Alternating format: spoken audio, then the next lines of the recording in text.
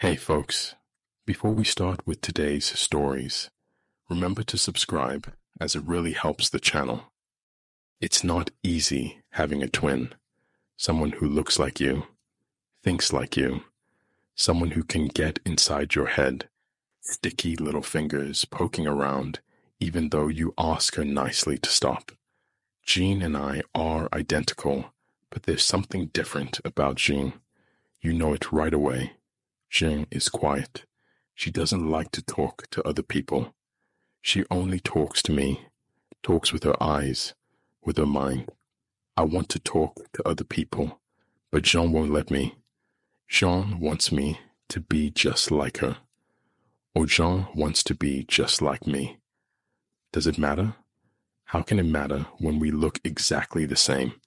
The mirror image of a girl, essentially the same effect, as if your vision had doubled and one wasn't even there at all. When we were younger, everyone thought it was cute how alike we looked. Mommy and Daddy smiled at us in our matching dresses, holding hands like tiny porcelain dolls, sweet and inseparable. But it's only cute when you're little. Get a bit older, keep wearing the matching dresses and holding hands. Well, people can't help but think of those girls from The Shining. Jean likes the matching dresses. I don't. But what I like doesn't matter because Jean always gets her way. When she doesn't, or even thinks she might not, Jean throws tantrums. Not the normal kind of tantrums where you kick and cry and demand whatever thing it is you desire. Jean's tantrums are worse.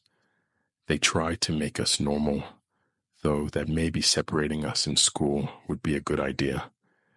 I could tell from the screams ripping through my skull that it wasn't, but it still took the first week of third grade for counselors to retrieve us from our different classrooms and send us home to Mommy. John had just stopped everything, eating, drinking, almost blinking, in a form of catatonic protest. She wanted me to do the same. She called out to me from across the school, telling me it was what needed to be done. I covered my ears.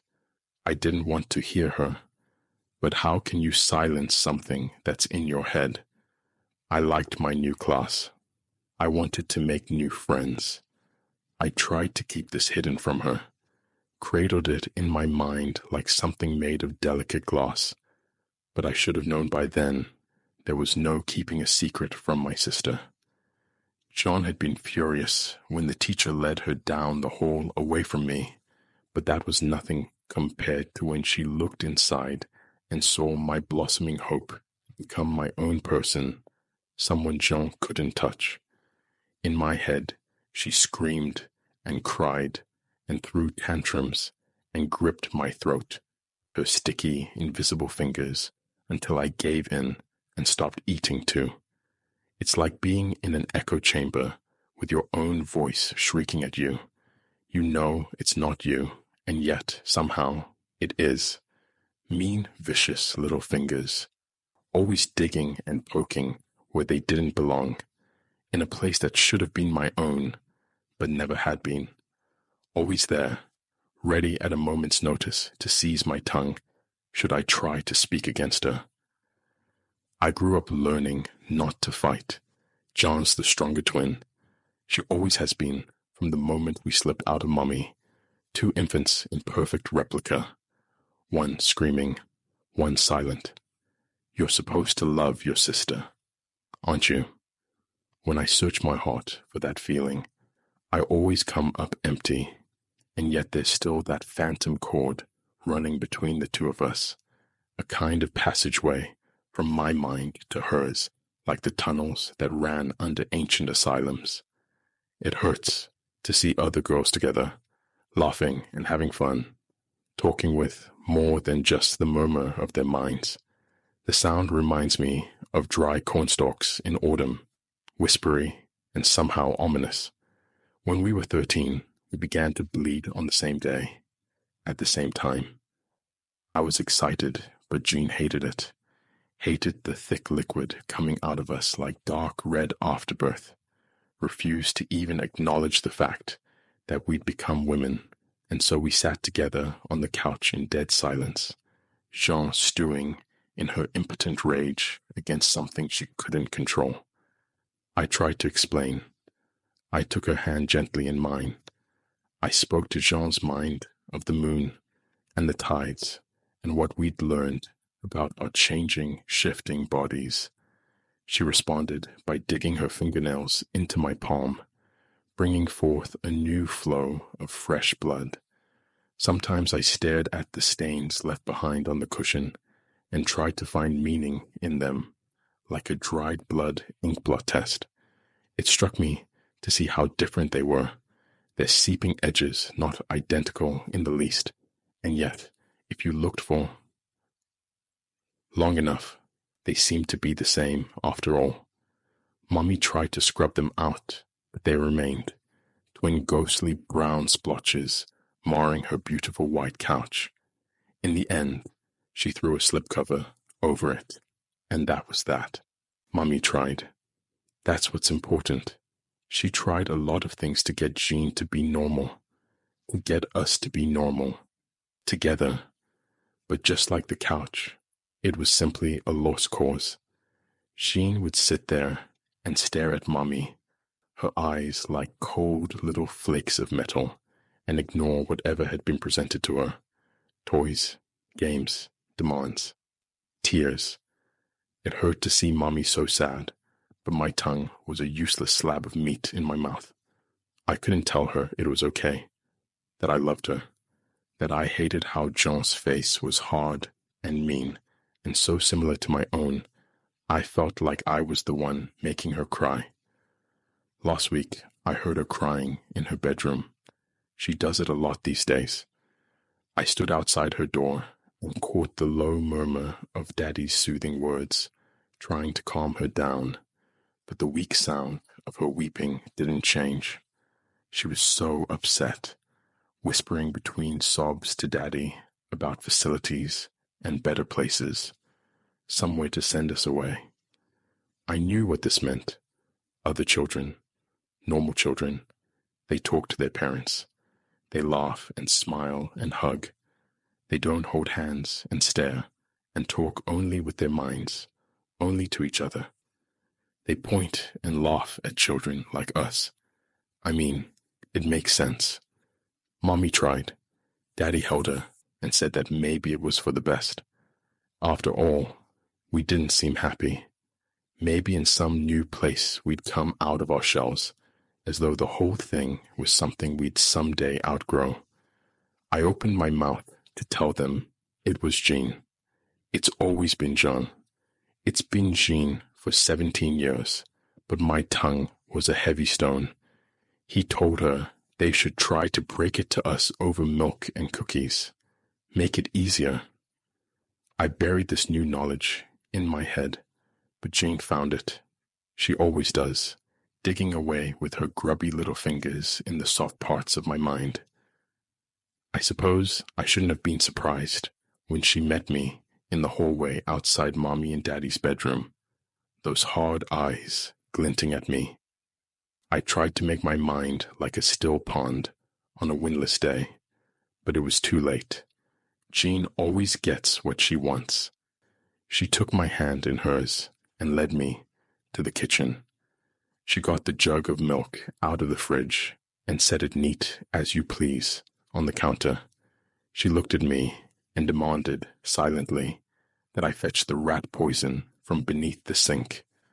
I tried frantically to dive my own unpracticed fingers into Jean's mind to see what she had planned. Jean pushed them away with no effort at all, and instead produced a single clear image for me. The four of us on the dining room floor, dead and twisted, the poisoned milk spilled around us. It soaked into Mommy's hair and Daddy's shirt, but it didn't matter because Jean had gotten what she wanted. She'd rather be dead on her own terms than locked away, and she'd rather take us with her. I've always known there was something different about Jean, But for all her cruelty, I never expected this. Or did I? Is it just easier to believe her incapable of murder because she's a monster that has my face? She gave me a little mental push, annoyed at me for keeping her waiting. Get the rat poison from beneath the sink. Her tone was so flat, so matter-of-fact, that for a moment I wished I could kill her myself. Take my fingers, my real ones, and wrap them around her throat. Squeeze until the light went out of those cold eyes. End this madness once and for all. But I couldn't. I told you, I'm not like Jean. So instead, I pushed back. I told Jean no. Jean stared at me, unflinching, and pushed again. Get the rat poison from beneath the sink. No, Jean. Get it. We stared each other down. One girl as a mirror image standing silently in the kitchen's sunny afternoon light. She didn't move, but I felt her invisible grip tighten around my throat, shutting off my flow of air, bullying me once again into doing what she wanted. Always what she wanted. No, Jean! And I found suddenly, miraculously, that I could do it too. My phantom fingers closed around her neck, and I saw her eyes go wide, eyes that could have been my eyes that were never scared unless I caught a glance of my own reflection, but it wasn't now. Jean was scared. She let go of me then. She stared, unblinking, unbelieving. Her mind, for once, was silent. She took the milk and put it away, an expression less of defeat and more of someone who's decided they didn't want milk after all. I don't know where she went, but Jean stayed quiet for a long time. I felt her fingers probing at me, gentle now that they knew what I was capable of, but I began shooing them away like flies off warm food. Yesterday, she came to me in our bedroom and sat on her bed. She waited a moment as though she understood the gravity of the situation very well indeed, as though I could end all this silliness now, if only I backed down. But I didn't. I met her gaze, the eyes that could have been mine if they weren't so cold, and drilled one hard thought straight into her brain. I hate you. So John struck me a deal. We could either exist fully together or fully apart. There was no room for middle ground. We were one, or there would only be one left. I can't be silent for my whole life. I want to cry out to my parents that I'm normal. I'm all right. I don't need to go away, and I love them very much, even though Jane's never let me say so. Even though they think I'm like her. She'd never believe it, but the only thing Jean and I share is a face. Nothing more. And so here we are, twin girls in twin hospital beds, our fevers rising, organs shutting down. The doctors are baffled. They're running test after test, but no one knows what's wrong. Except us. I've managed to keep her out of my head so far, but I'm getting weaker. I can feel her struggling for the upper hand. She's furious. I can feel rage wafting off of her like heat off a forest fire.